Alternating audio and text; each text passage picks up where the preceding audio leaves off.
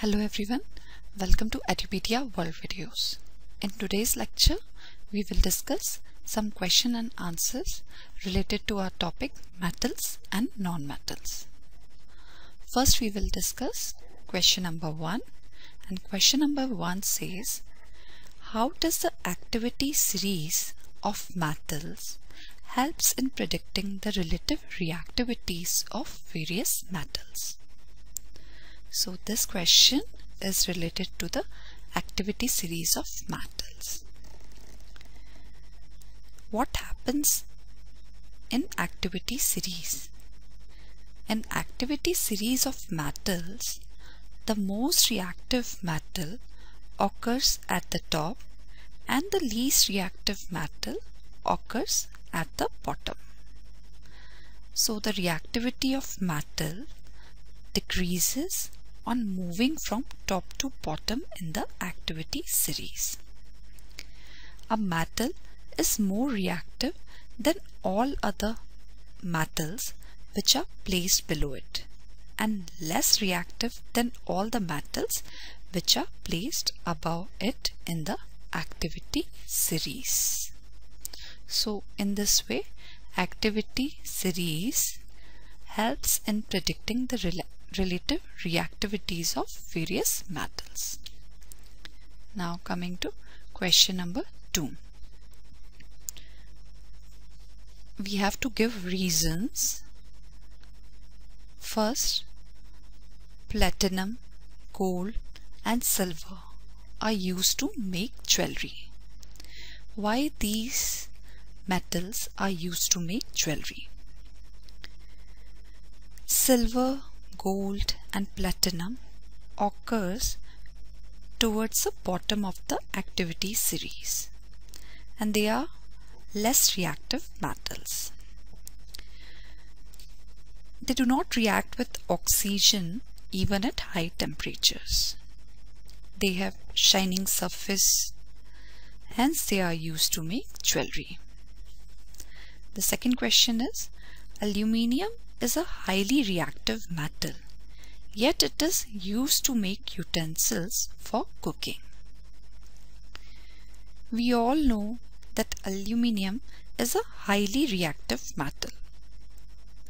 When it is exposed to air, a thin protective layer of aluminium oxide is formed on the surface of aluminium.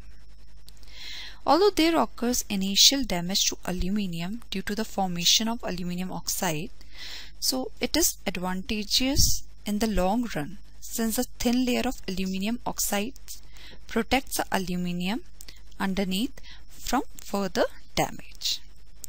Hence aluminium is used to make utensils for cooking.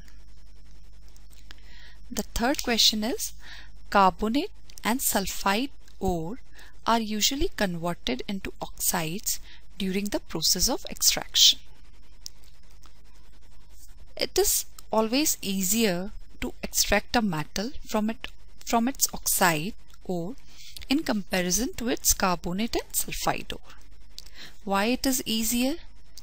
Because the carbonate and sulfide ores do not undergo reduction easily, while the metal oxides can be reduced to the corresponding metal easily by using suitable reducing agents such as carbon monoxide, etc. Now coming to the next question, that is question number 3. Give reasons why copper is used to make hot water tanks and not steel. This is because copper does not react with cold or hot water, whereas iron reacts with steam to form iron oxide and hydrogen gas. Although iron does not react with hot water, it may react with atmospheric oxygen and dissolved oxygen in the presence of water to form rust. And the chemical formula of rust is Fe2O3.XH2O. Hence, steel is not used to make hot water tanks. Now coming to the next question. Question number 4. Question number 4 says, what happens when magnesium reacts with boiling water?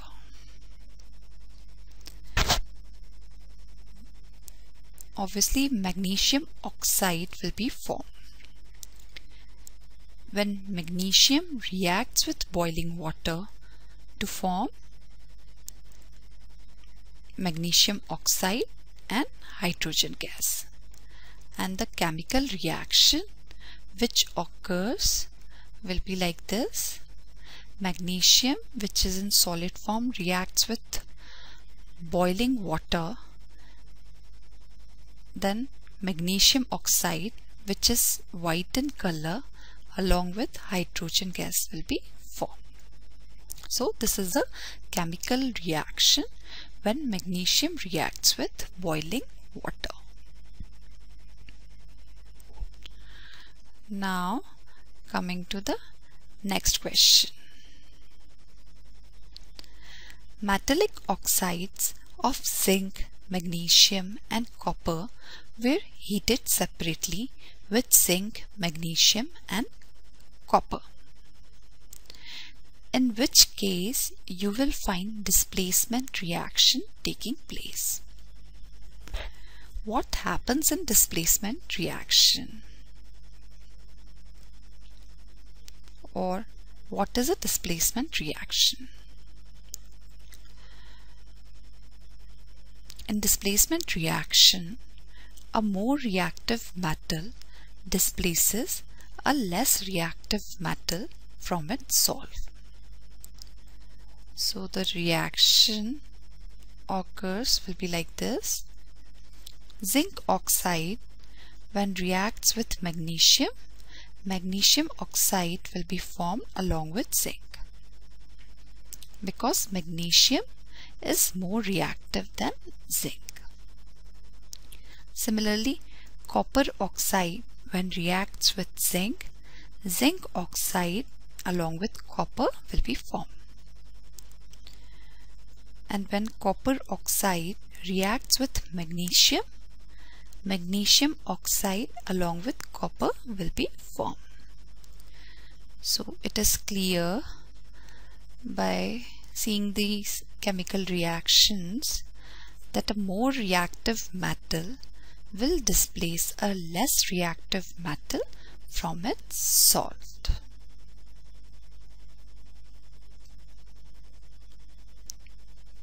Thank you for watching Edupedia World videos.